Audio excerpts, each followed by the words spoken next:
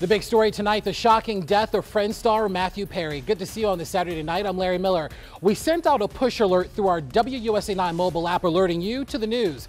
And according to the Associated Press, the 54-year-old actor was found unresponsive in a hot tub at his Los Angeles home. His death is currently being investigated by robbery and homicide detectives within the Los Angeles Police Department.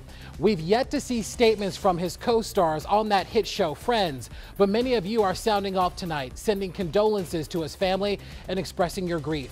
You can read more about his life on our website, WUSA9.com.